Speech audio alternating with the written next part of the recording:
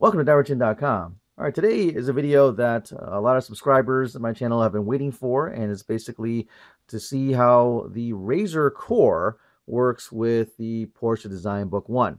Alright, so if you're not familiar with this is made by Razer. It is a external PCI Express expansion slot that goes into a Thunderbolt connection.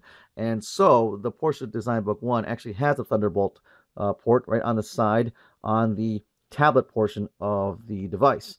And so you can see the solitary cable that goes into this unit here.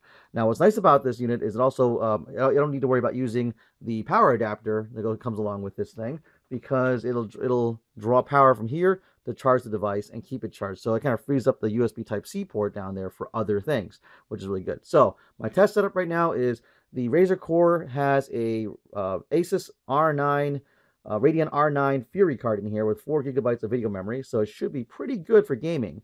I didn't have an NVIDIA on hand, so we're gonna have to do the AMD side, which is probably perfectly fine for what we want to do.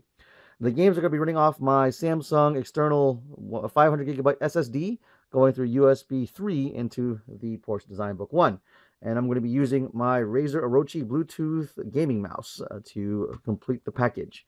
So, all right. Now, first thing we're going to do is probably going to go through some of my games that I had previously here and see how they perform, with the R9 card as opposed to some of my other videos which showed the games running or barely running with the built-in Intel HD 620. So, without further ado, let's get started. Okay, so today I'm going to take a look at XCOM 2 running with the Razer Core with the Radeon R9 graphics card in there. And so you can see that right now our frames per second is actually at 40 frames per second. So what I did with it here, I was goofing around with this earlier, you can see it looks a lot nicer. And so what it is the graphics are set to maximum. And with maximum between 38 to 40 frames per second, which is fantastic. If I were to goof around and drop it down to minimum, where we had it before when we were playing with the Intel HD 620, next to this thing, you can see the frame rate counter goes up to 60 frames per second. So obviously with minimum settings, game still looks good, but you get more frame rate. But that's not really quite as important with this game, because once again, it is a strategy game. So with this, let's bump it up to maximum. So maximum is everything's all high. So save and exit that. Let this game redo it. Frame rate drops to about 24, 37 frames per second, so it's still pretty good. So let's go back and load the game to my base like I was doing in my first video with XCOM 2.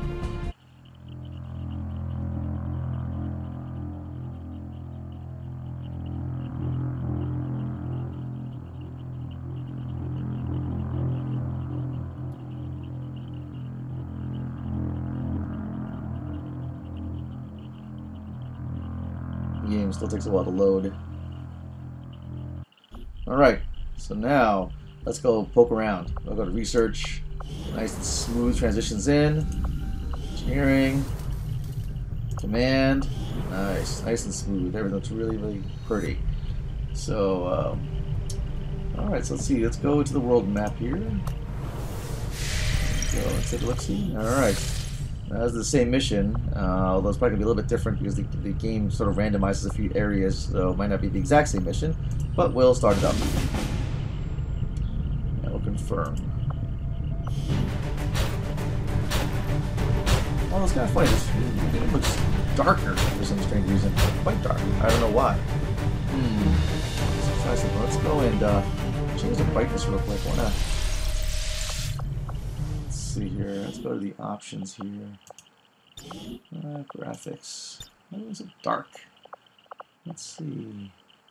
The gamma seems off. Let's up the gamma a bit there. It seems awfully dark. Let's do that. So exit. Okay. Alright, let's see if it's any brighter now. So I'm going here. So let's start this mission up. We'll go to West Africa. Yep, confirm. Let's go. Okay, yeah, it's a little bit better. So I can see them a little bit better now. So, kind of odd how with all the graphics settings on, things are a little darker. Okay. Well, maybe just the shadows and everything are more in play in the highlights. But you can see, he's here, frame rates at around 37 frames per second. Let us go start the mission.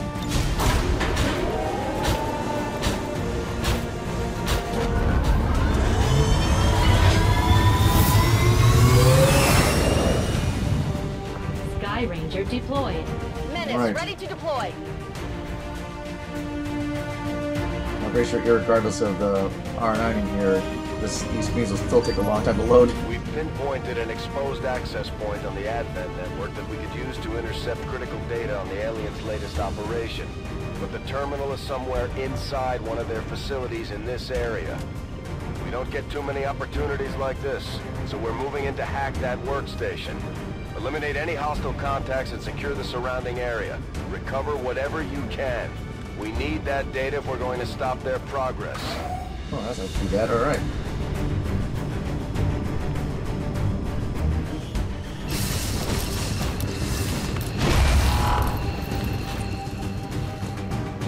Menace 1-5, this is Avenger. The access point we're after is just ahead. Move to secure the area. Expect hostile resistance. Okay, so this is kind of similar to what I experienced last time, so let's see if I can make my butt kicked again. Let's see, let's send my guys over this way. So you can see, it's pretty smooth. Alright, so send this guy over here. On my way. And let's get my shoot my guys off a little bit here just to kind of get them around. This time I'm gonna crap on put this guy in Overwatch. Let's see, next person. Let's see. No. This one's this guy over here. Confirmed. Put you in Overwatch. Affirmative, covering now. Probably shouldn't be as cautious, but let's just let's go crazy. Let's go over here. No, I want you. Go over here, my sniper. Let's go here. Got it. Moving. Okay. I think there's some dudes over there. If I remember what happened last time. Good to go. Enemy patrol on the move. Yep. They were there last time.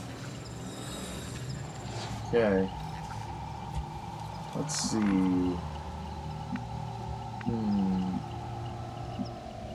Well, let's get this guy up here. Location confirmed. Okay. So anybody else got moves? Nope. Alright, so let's see if I can hack this thing.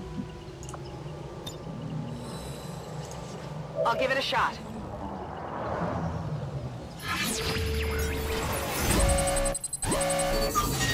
Alright. Let's try it. And oh, I did it this time! Yeah! Alright. Alright. Enemy rolled by 50%. Excellent. Odds are in my favor today. We're through. Woohoo! Alright. Here they come. They're all in close proximity to each other. Ooh, this will be pretty because it's a gas tank there. Alright, so to make this play out better for myself, let's go and let's see.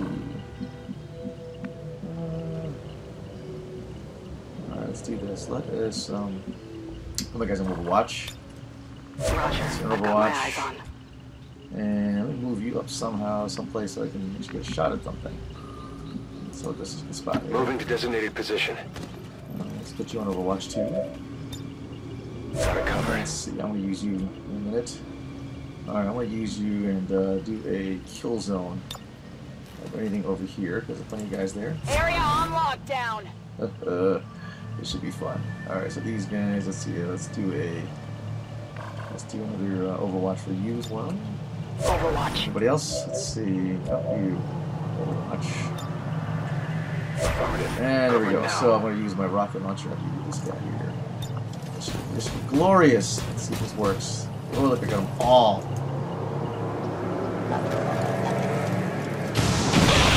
Oh, yeah. Haha, sweet. That worked out really, really well.